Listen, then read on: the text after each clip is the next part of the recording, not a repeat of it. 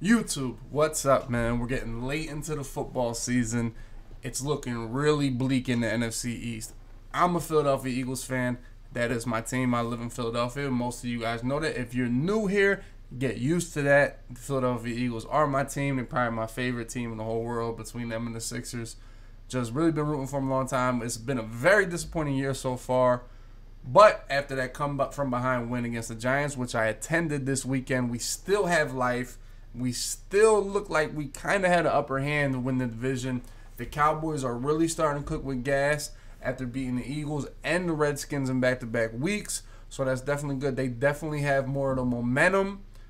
But the schedules down the stretch, they're pretty even both ways. We're going to go over that in a little bit. But I just want to, the Eagles, for me, they're so injured on defense that, it's going to have to be on the offense. The offense isn't really injured at all. They never really had a running back. Obviously, Jay Ajayi being hurt for the year. He was a solid running back. Obviously not a Pro Bowl caliber running back or a superstar, but Jay Ajayi was very solid running back.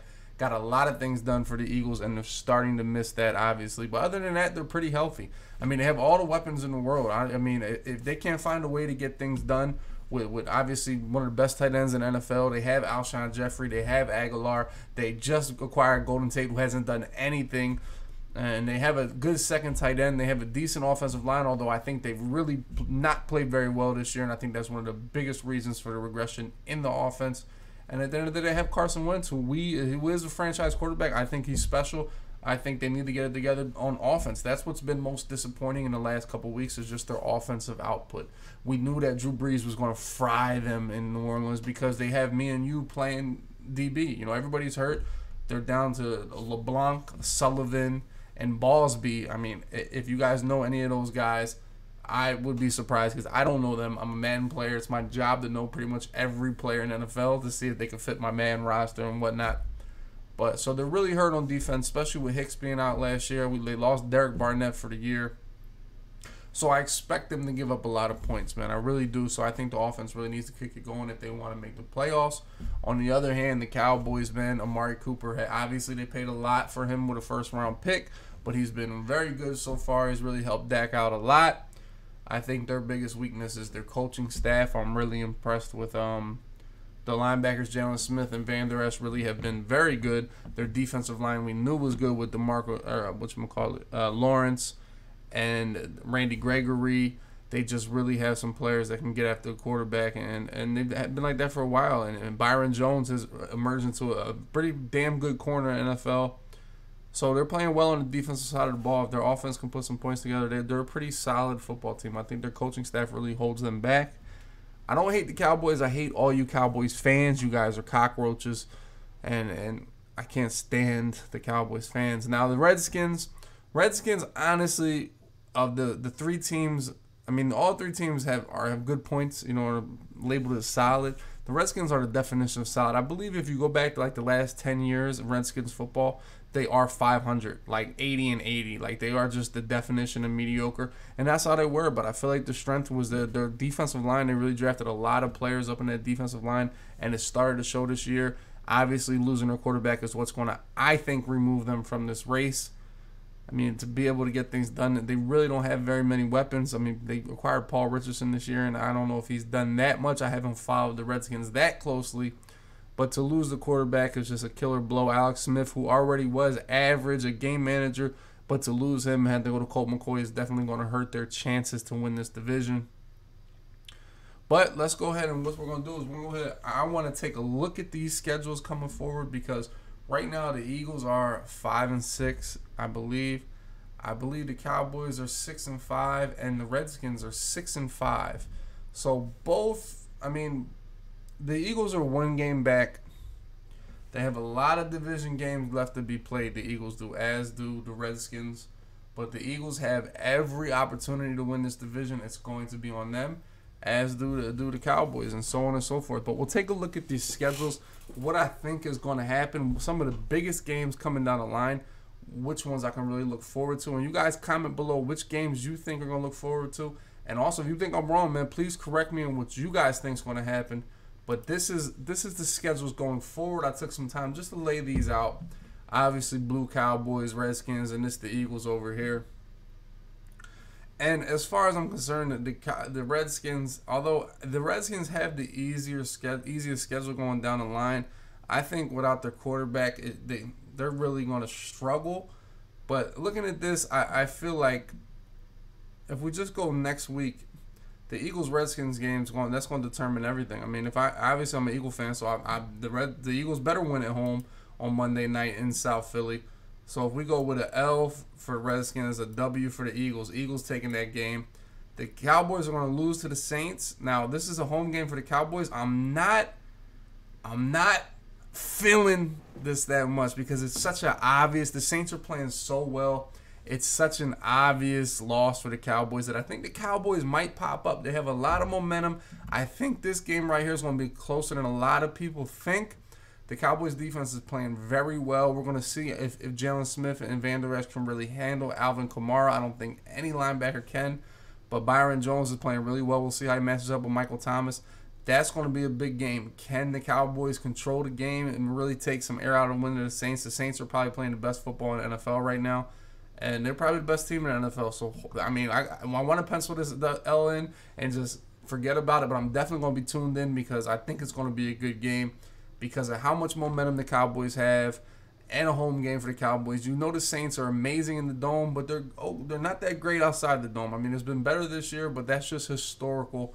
So we'll see how it goes. Although they're not going out in the elements, they're going to still be in Dallas. So it's not going to be that bad. But we'll see. But we'll give them an L there. Then next week, the Giants suck. So we'll give the Redskins the W now. This is the game that the division is going to come down to right here. It's in Dallas. Eagles at Dallas. The Cowboys are going to have a little extra time preparing because they play this Thursday night game against the Saints. I'm an Eagle fan. We're going W for the Eagles. L for the Cowboys. Boom. So right now the Cowboys are sitting at 6-7. The Eagles have pulled back to 7-6. The Redskins right here, Redskin territory. What are they sitting at? Loss. So they're 7-6 as well. They're 7-6 as well. So boom. Still alive. This is a trick. Now we go to the next week. Boom. Now the Colts. That's a tricky game. Just like the Eagles have an automatic L right here in Los Angeles. The only way this isn't an L is if the Rams lose and somehow start resting people super early, but they won't. The Eagles defense won't be able to stop the Rams, and the Eagles won't be able to score enough points. That's pretty much an automatic L. As much as the Saints is an automatic L for the Cowboys, the Rams for the Eagles, that's an automatic L. Now I think the Redskins will be able to take care of the Jaguars. The Jaguars have fallen off a cliff, so you got to give the Redskins a W here. Now, the Cowboys at the Colts, man, this is a tricky game. Just like the Eagles hosting the Texans. I feel like these two games are hand-in-hand. A lot of people look at the Eagles' schedule and say they're going to lose to the Rams and lose to the Texans. So why can't I say the same about the Colts? I feel like the Colts are playing great football right now. This is a road game for the Cowboys. I got to give them an L. Boom. So next week, they'll definitely beat the lowly Buccaneers, who will give up a home game against them. Boom, that's a W. And they'll definitely beat the Giants in the last week of the season. Redskins at Titans. That's a tough game. The Titans are playing great football. They play tonight against the Texans Monday night, so that's going to be determined. What their record is going to determine how much they play. I got to give the Redskins an L right here for the Titans. Boom. The Texans, this is tough for me. I think the Eagles can beat the Texans. I think they can slow them down. But we'll see. I got to give... Man, this is a tough game. I think the Eagles are going to need this game to win the division, really. Because right now you're looking at... Because let's go here. I got ahead of the Eagles. The Eagles got to win this game right here against the Redskins. Boom, boom, boom. So right now, if this is the case, this is how I see all these other games. This is the case. I mean, you got... They're 7-6 right now, I think. The Cowboys are 6-5. So they're going to end up 6-9 and what? 7-9. No, 8-8. This is 8-8. Cowboys gonna end up with a strong 8-8. Boom. The Redskins, who are also 6-5, are gonna be the same record, 8-8.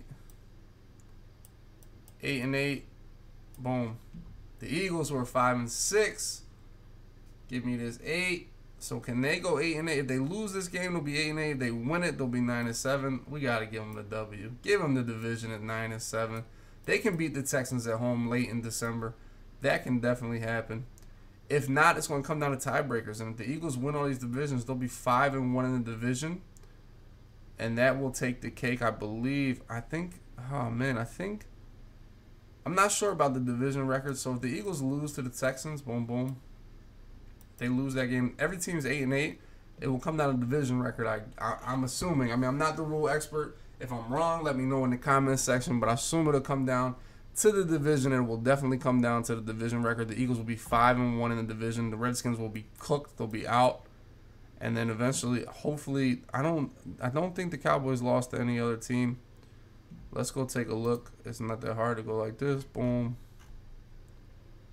Boom. Go back here. Because then they would make the Cowboys could easily be 5-1 in the division as well. But I think they lost to the Redskins already.